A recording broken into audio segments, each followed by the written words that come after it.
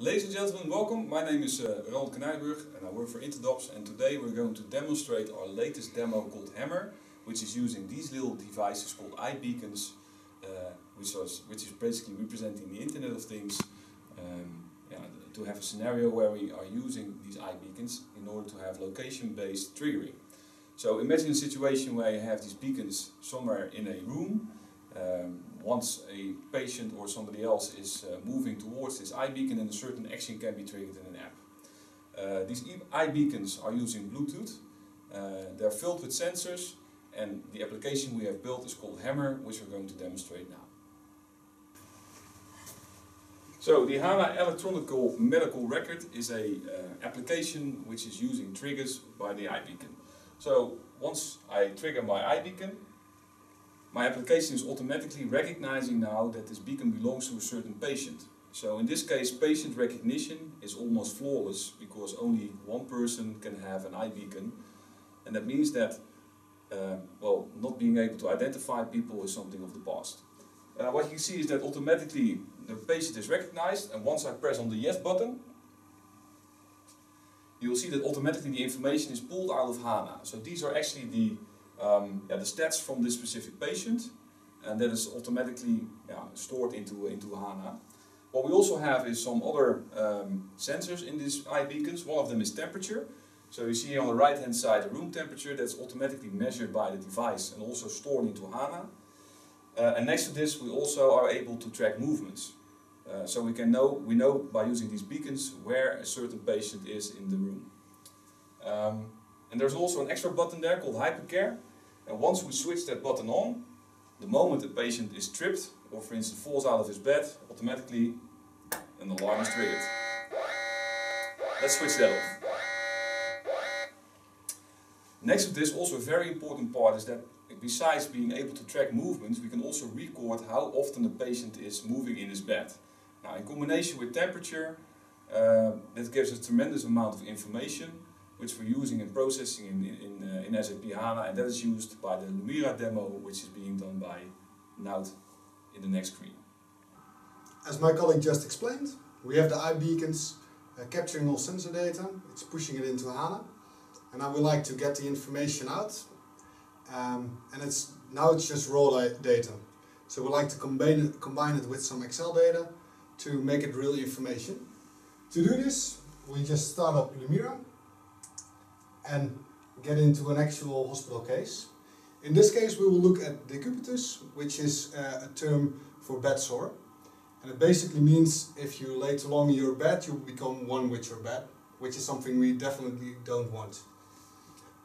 So what we'll do now, here we have a good information view about movements and temperature.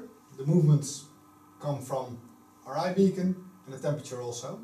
And we have a location. Here we can see, for example, that Larry Ellison here has very low movement, and I think it has to do with the fact that he was in a different room. And here I see it's the operation room, so let me just check if what I think I see is correct with actually the data that I just got, and it's correct. So at this point I don't really care about because he's in our operation room. I think the doctors will take care of him. So later on in my analysis I will make sure this is excluded. For now I like to combine it with one of my local files. So what I'll do first is add my new file. I push here my new data source button. I choose the local Excel file.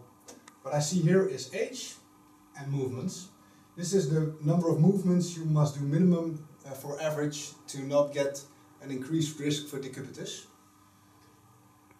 In this case I could set some advanced options, but for now I'm fine, so I'll just create this data set. And then I actually want to combine it with a data set I already pulled out of HANA. So let me just get this one, and I like to combine it via a merge. In this case age is the same as leeftijd, which is age for Dutch, and here I see a perfect 100% match, so I'm sure I'm doing the correct thing here. Because my Dutch is probably better than yours, I will rename this very quickly to the safety. Because this is the norm you must get for your range to not be in any risk. And I would like to make a combination of my average and my safety. So I'll make a new calculation over here. Because what I really want to see is when the average movement of a patient get lower than his safety norm. Because those are the increased risk moments which we can actually do something about. So in this case, I will call it risk. And what I will do here,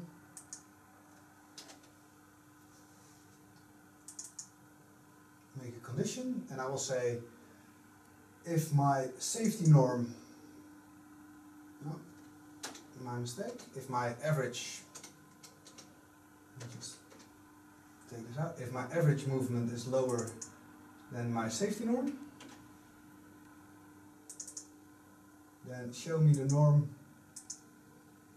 of the safety, and in other cases I'm not really interested in what it will show, I'll put just the value 0 in. Now I made a new calculation which should show me the risk of the people based on their age I just combined. Let me switch back to my visualization tab, and in this case I like to change it to combined line chart, where I want my risk moved in as well. Now you see here I have several moments in time where I have increased risk. So if I just jump back to my compose tab, you see here the graph is updated and it still remembered the selections I made before. We just discussed that I will exclude the operation room, so only take the hospital room. And here you see at this point in time there was a slight decreased risk, but in this point in time there was a bigger risk, because here you see the green line actually going way below the safety norm. So this is a point in time where a nurse could take action and actually make sure the patient is moving again, so he has a decreased risk in decubitus. Our patient wearing his iBeacon is now entering the exercise room. The entire hospital is supplied with iBeacons. We have one in the exercise room, we have one in the private room of the patient. And the reason for that is that we're using that in combination with the Loved Ones app. The moment a patient enters a certain room, and it could be the exercise room or his bedroom, then automatically a push message is triggered. And that just happened. So what we see here now is that we get a notification that our patient, our loved one, has entered the exercise room. Now that's also done when, for instance, he goes to bed in the evening. And what's more perfect than actually sitting on your couch and knowing that everything is okay with your loved one. And for that we have built something very specific, which we're going to show you in the next fragment. It's really an Internet of Things thing, and it's triggered by a RSS feed. Because the beacons register the movement of the patient, this information can be used to inform the loved ones at home.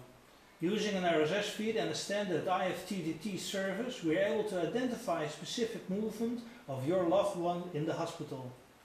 With this information, we can turn on lights or make them change color.